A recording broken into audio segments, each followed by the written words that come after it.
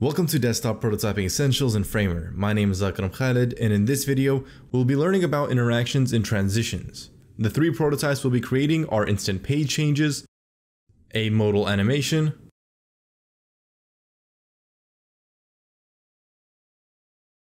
and finally, using Magic Motion, we'll be able to open and close our chat very smoothly. If you are watching this video from YouTube, be sure to click the link in the description below to follow along in Framer. Before we begin, make sure to switch pages in the upper left corner to follow along with the correct part of the tutorial. Interactions are a way to trigger transitions and other actions in your prototype. You can add interactions to frames, stacks, graphic layers, design components, and code components. To get things started, I do have a wallet page. I also have an investing page. We can switch to the investing page by selecting it on the layers panel and clicking Command 2 or Control 2 on your keyboard. You can switch to the different pages. Selecting the wallet page again, I'll do the same thing so that we can go back to the initial screen. I'll then zoom out a bit so that we can get both pages into frame. I'll then focus on the wallet page, more specifically the investing link. Once I've selected that frame, I have access to the zap icon that will allow me to create interactions. I can also hit L on the keyboard that would allow me to connect the link to the investing page. Once connected, I'll move to the top right section under interactions and I'll click on transitions. This will give me three options, which are trigger, target, and type. Selecting trigger, this will give me different options for how I want to click or interact with the link. I'll go ahead and leave it as tap. And then the target, which is what we've linked to, which is the investing page. And finally, type for the type of animation we want to occur. In our case, we want an instant transition, so we'll select instant. Now we can focus our efforts on the investing page, selecting the wallet transaction link. I'll do the exact same thing that I did earlier with the zap icon. I'll click and drag that to link to the wallet page. I'll then select transition in the top right hand side and make sure it matches to exactly how I want it. And then we can select the wallet page, hit Command 2 or Control 2 to fit it into frame. And then in the top right hand section, let's go ahead and preview our prototype. Now when I select the investing link, it'll take me to the investing page, and selecting the wallet link will take me to the wallet page. I'll go ahead and close out of our preview, and then selecting the investing link, I'll select transition in the top right hand side. And now specifically for the type, let's go ahead and change it from instant to fade. Let's preview now. And when I select investing, you can see the transition fades in. And when I select wallet, it's instant. Selecting investing back, it does fade in. So you can play with the different types of animations that Framer offers. It's really up to you at the end of the day, and whichever one fits your project best.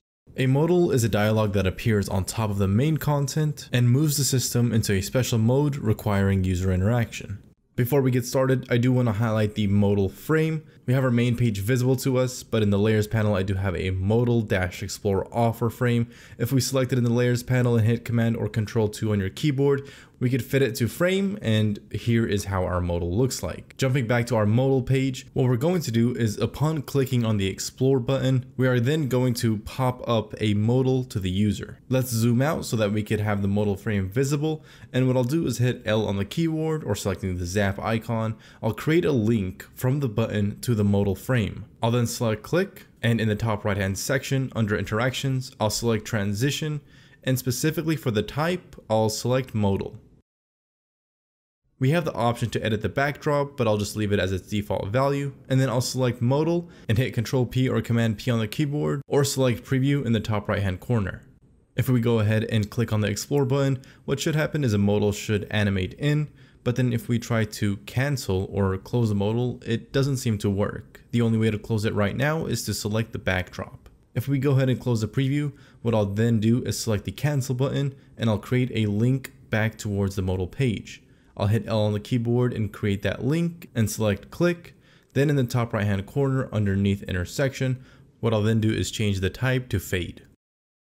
Then clicking the modal frame and previewing, what happens next is if I click the explore button, I can now click the cancel button to close out the modal, similar to how I can click the backdrop to close the modal as well. In a Magic Motion transition, layers that exist on both the transition's origin and its target will animate into their new style and positions. Before we start using Magic Motion to build our chat, I do have a chat open frame as well as a chat closed frame. If I click on the chat open in the layers panel and hit Command Control 2, I'll bring that into frame. And here we do have the final frame that we're going to animate to.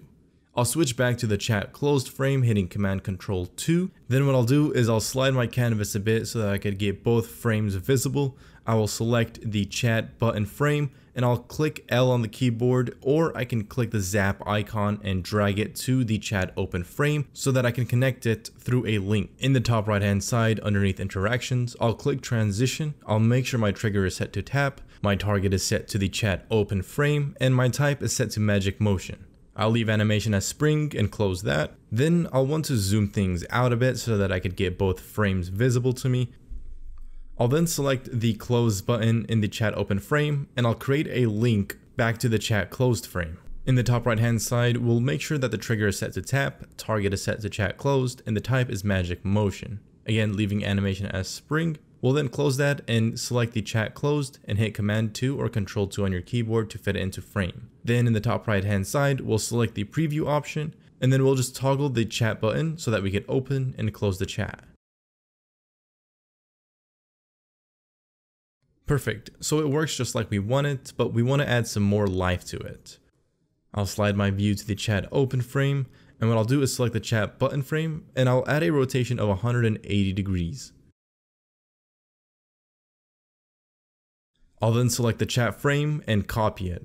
You can copy using Ctrl C or Command C, then switching gears to the chat closed frame, I'll paste it here using Ctrl or Command V.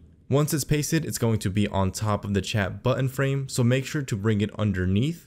And then selecting the chat frame, I'll hit shift with the down arrow 4 times, bringing it down -40 degrees. Then lowering the opacity, it should fade away.